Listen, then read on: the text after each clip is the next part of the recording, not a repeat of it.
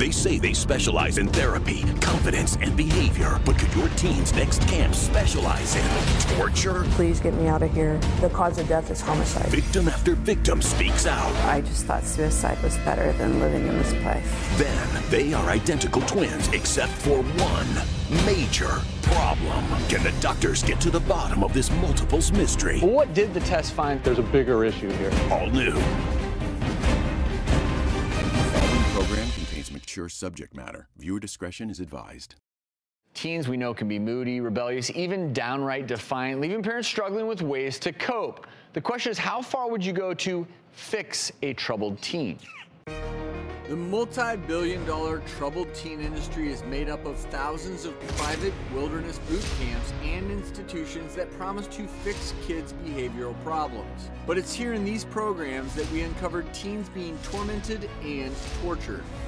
The practice started in the late 1950s with a drug rehabilitation program called Cyndy and Lynn that used brainwashing techniques to try and cure juvenile delinquency. There were no doctors, just staff who would use isolation, humiliation, sleep deprivation, and hard labor to try and break down troubled teens. The cult-like program was shut down in the 90s, but the cycle of cruelty and abuse continued as new programs adopted the same controversial treatments. My home life was quite strict. I was staying out, running away, so my parents were afraid that I was going down the wrong path. I had a lot of anger issues at the time. I had some childhood trauma, some secrets. I was labeled a bad kid and a drug addict. I thought it was bad living in an abusive home. I had no idea what bad was.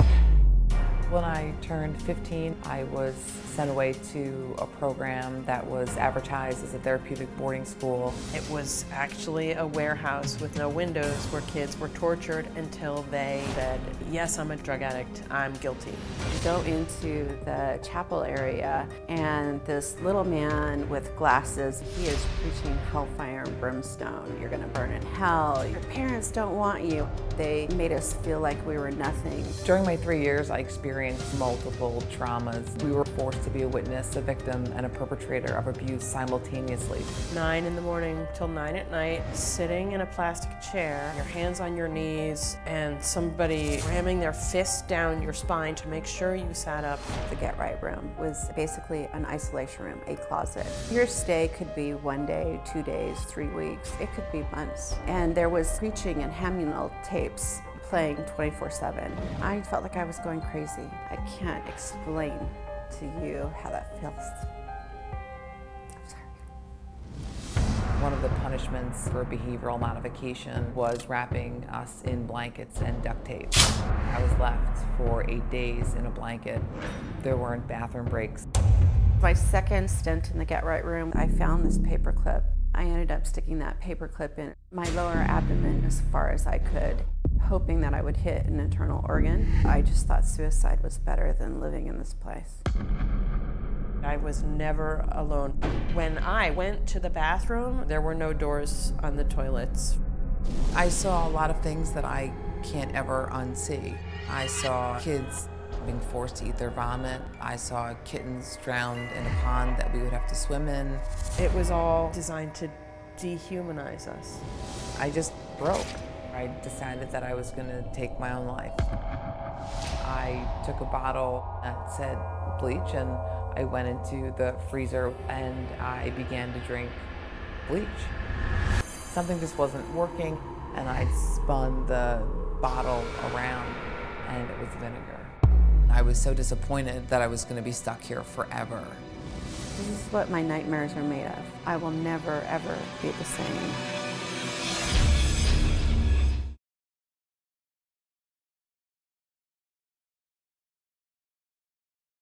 Cyndy, Liz, and Jodi are all survivors of institutional abuse. They join us now to share their story and how they've moved on. And thank you for being here, sharing this story. I think all of you are highlighting something that some folks are naive to. I want to start with you, Cyndy, because you wrote a memoir, The Dead Inside. Mm-hmm.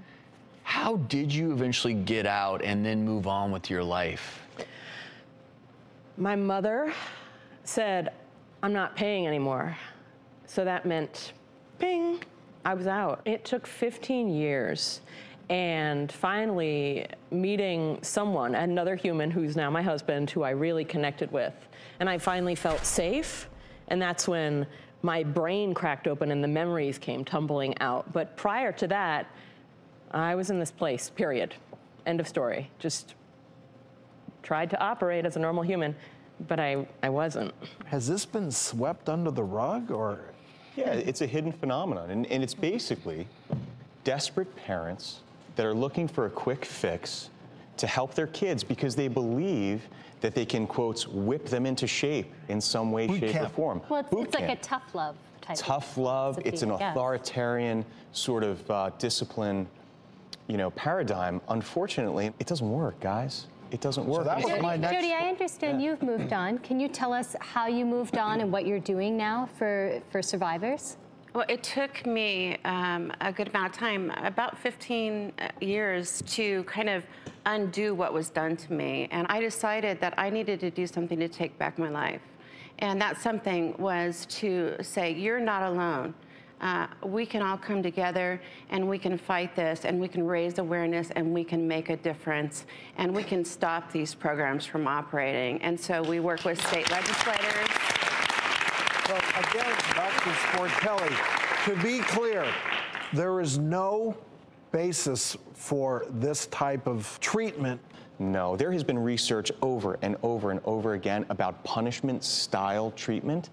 It does not work in the long term. We know that. I believe, Liz, you're a therapist. I am. I opened a private practice and I exclusively treat survivors of the troubled teen industry with issues related to that, and I'm a rarity. So for the survivors that come to me, I can relate to them and I understand them, and this needs to be happening. So. One question I have is, how much did the facilities try to cover up the abuse so that to the outside world, if you were, let's just theoretically say, a parent who had good intentions, how much did they try to hide that from the outside world?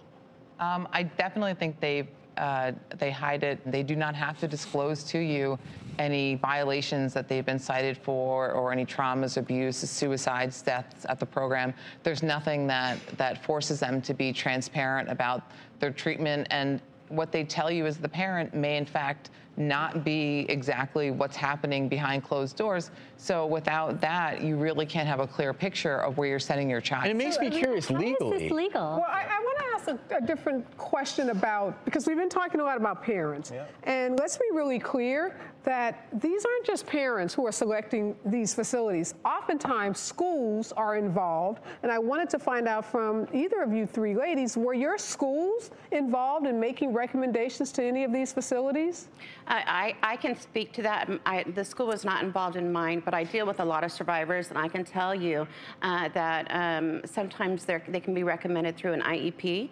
And then not only that, but there's transportation services, so you can have your child taken away in the middle of the night in handcuffs to go to one of these places. Absolutely legal.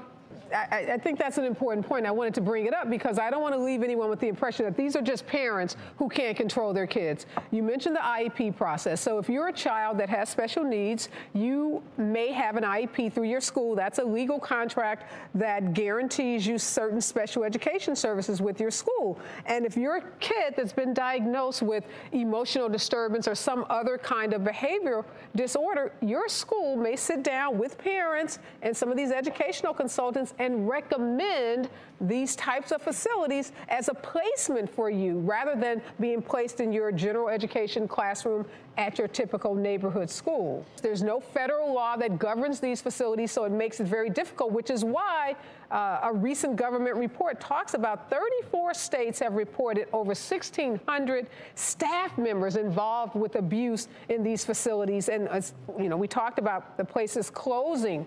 And we've had 86 documented deaths since 2000.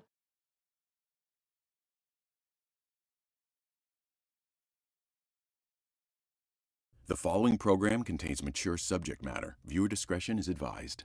We're back exposing the abuse and torment of teens in private boot camps that claim to fix behavioral problems with tough love. You just heard from survivors. But what about the parents who put their teens in these programs? One mother says doing so was the worst decision of her life. My son loved to be outside, loved camping. He didn't skip school, he didn't do drugs, he lacked confidence. So I looked into wilderness therapy. They took children out to the wilderness, taught them all about it, and to gain confidence, that sounded like a good fit.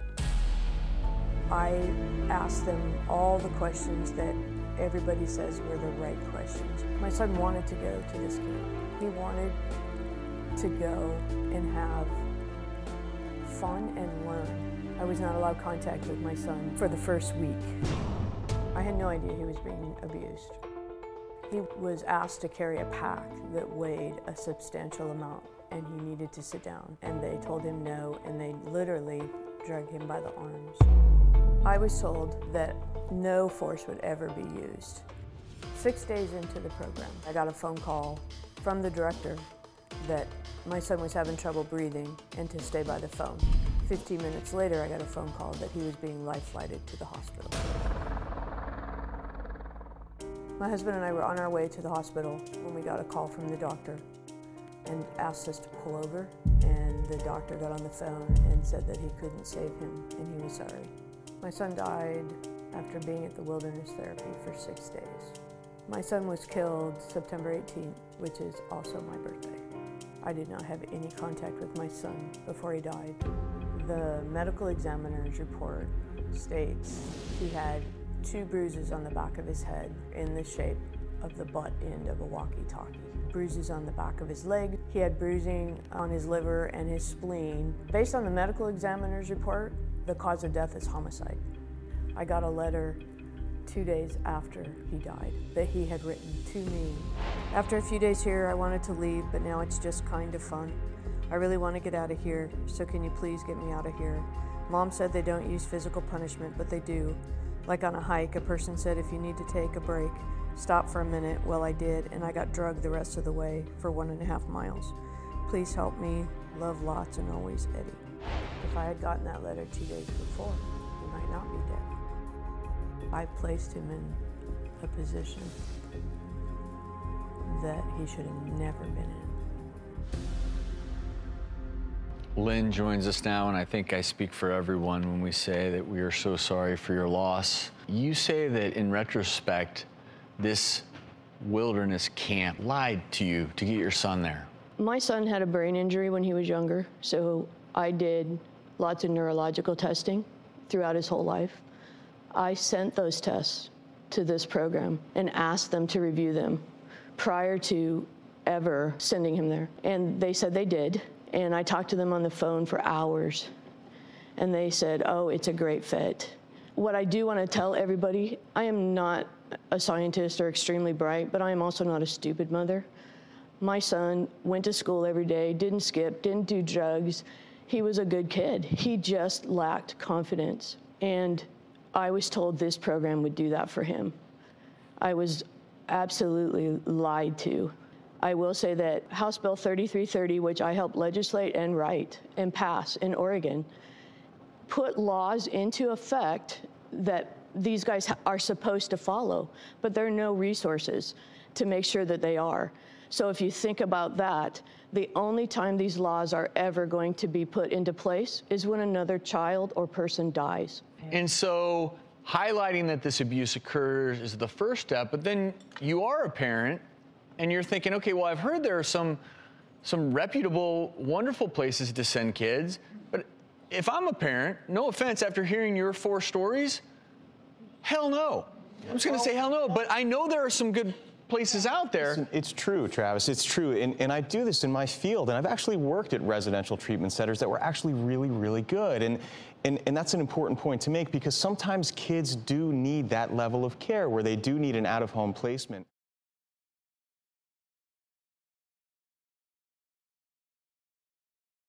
Anytime communication is interrupted between you and your child, that's a red flag for sure. There needs to be medical personnel on site at all times and available that are qualified. The program needs to be able to, without hesitation, provide you licensure credentials, things that vouch for any adult that may come in contact with your child. Another red flag is if there are other program participants that are responsible for enforcing any rules or sanctions or treatment of your child, that is an absolute no. Many programs use peers to provide treatment or peer discipline. That is a no. That is a non-negotiable.